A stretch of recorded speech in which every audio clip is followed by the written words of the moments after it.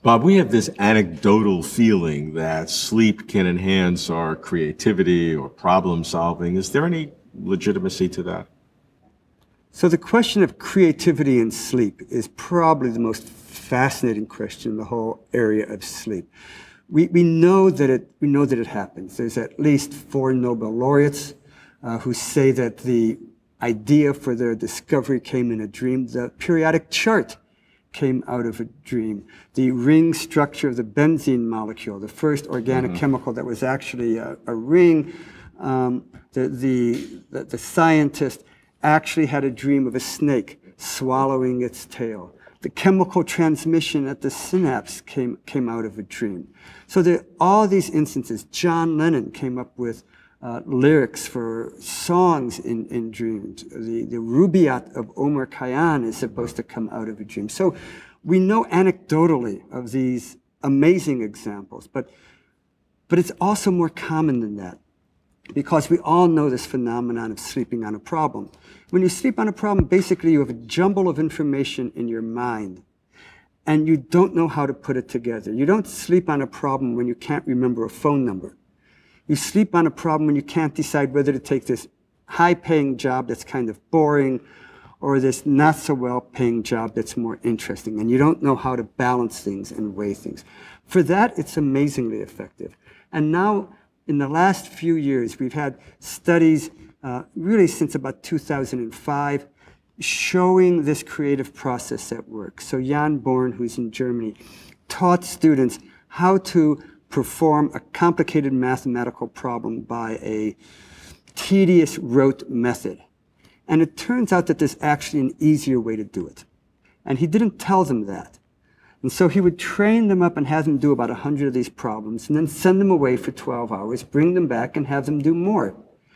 And if he trained them in the morning and brought them back that evening with no sleep in between, about a quarter of the subjects would discover that shortcut.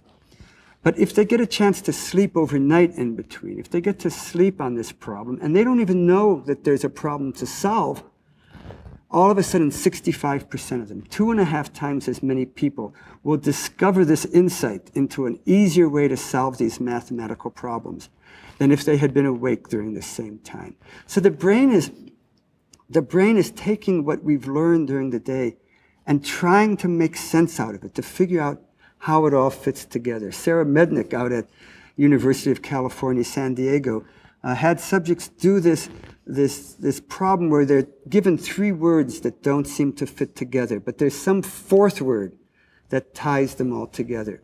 And she showed that if you give them a bunch of these, they can figure out about 1/3 of them, and the other 2/3 they just can't figure it out. If you test them again 3 hours later on the ones they couldn't figure out, and they've had a nap in between, then they're amazingly better. Now they can figure it out. And in fact, how many they figure out when you test them depends on how much of the rapid eye movement, the REM sleep, they get during that nap. So it looks maybe that it's not just sleep that's involved in the creative process, but REM sleep particularly, which is fascinating because that's where we do most of our intense dreaming. And our intense dreams are all about taking bits from our actual life and putting them together in weird, unexpected ways. Not totally crazy ways. They always make a little bit of sense. And it's almost as if you're watching the brain say, how can we fit these things together? Do these things fit together? How do we take what my wife said to me in the morning with what my coworker said to me in the afternoon? They seem to be giving me the same message, but I'm not quite sure what it is. How does it fit together? And so I have a dream where I'm married to my coworker, or where my wife is working in the lab. And it feels kind of crazy, but I think what we're doing is we're watching the brain try to carry out those creative processes, trying to see how things fit together. You know, after September 11th, everybody was walking around saying they didn't understand what happened. Well, they understood what happened. Large plane, large building. What's to understand? Well, what's to understand is I work in a 12-story building. Should I go to work tomorrow? I've got plane tickets to Amsterdam in 2 weeks. Should I cancel them?